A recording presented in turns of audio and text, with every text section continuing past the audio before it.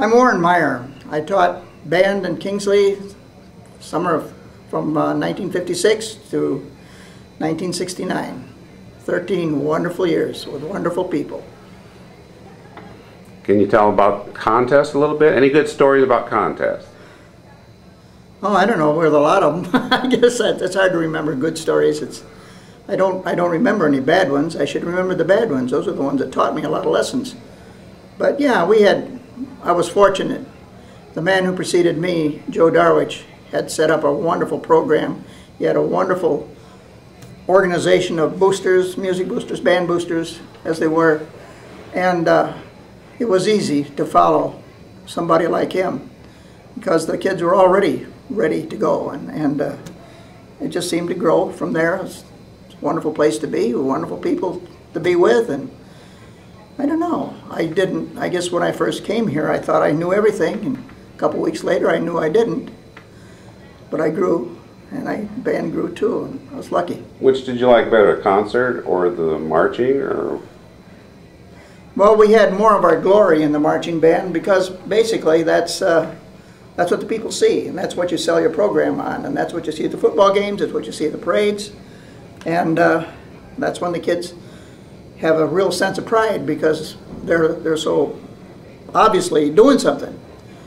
Music is actually the most important part of it, and the greatest satisfaction is being able to produce real music. And that took a little longer to get to that point, but we could play pretty well with some of the wonderful talent, your sister, and others that were part of the program. It's hard for me to remember who was in the band at what time and who made it good at that time, and they all seem to fit. Can you tell a little about rehearsals or practices and stuff, when they took place? And well, marching band practice often started at 7 o'clock in the morning when the field was wet or sometimes snow on the ground. And sometimes we practiced at night and had to turn lights on. Of course, in the morning too, actually. It was a long ways from the school, so practices were on the field down there were a little hard because we had to go so far. But I don't remember how we did it. We did it. What do you do? Who came up with the choreography and stuff? Did you do all that, or the routines and stuff? The routines and stuff? I guess I pretty much did them, but nothing was ever new. It's always borrowed somebody else's idea from someplace.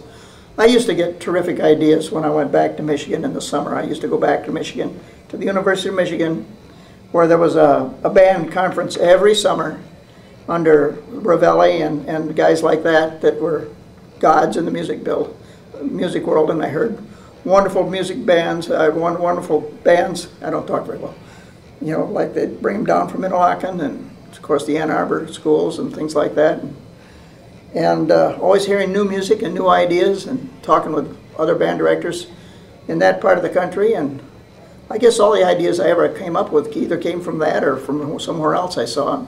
Sometimes just watching bands on television. Except we didn't have television. Where did I see them? I guess films. My sister tells a story, maybe it's an urban legend, but she says one time that you were late to band practice and she and Janelle Swanberg started the practice without you and you woke up to hear the band playing. Does that ring a bell, or was that just something she told? I guess it's beginning to ring a bell, but I'd forgotten that. You know, you only remember the good things. But yeah, I guess that did happen. I think we were probably living across the street from the practice field down there, from the football field.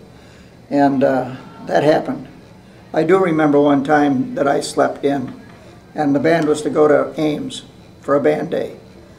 And we were to leave very early in the morning. I can't remember the time. All I know is that I was asleep. And my landlady was very deaf. And they had an awful time arousing anybody. But we finally got me out, and we got there on time. And that was kind of a disappointing day because when we got there, it had been raining, we didn't get to go on the field anyway, sat in the stands. So where did you live? When you first came into town, you were a bachelor? Yep. And where did you live? I lived in what was Don Page's house, only he wasn't Don Page, right in the corner of the school. I can't remember the people that lived there at the time. Don Page moved in there later. And then I moved from there down to Mrs. Pratt, who was down the street on the left side. And her name was Agnes Pratt. and she's a wonderful lady. I met her two sons today, Lyle and can't think of the other one, but anyway. Okay. And I stayed there almost all the time until Stan Crush and Richard Crush and I got an apartment down across from the football field, and that was owned by who was the editor of the Kingsley Times at the time. Anyway, that's Okay, yeah, where, no. yeah. That was always right from the beginning that the football team didn't want anybody else on that field, and we needed it, and I used it a lot. When I came here, we put 5-yard lines down all the way down because a marching band uses that. They weren't doing that before. It was 10 until they got to 40, I guess, or 45. They had 5-yard lines down there, but hey, they shouldn't complain. I lined that field 1,000 times. Did it with the help of football coaches and other people. Actually, I thought we got along pretty well. Just the guys. Oh, in fact, when we first started here, this has probably made the football team madder than anything, but before the band was very big, I used those football players. We'd carry their horns and their hats down there, and during halftime they joined the band and played in the band. Then as we grew, that didn't become necessary anymore.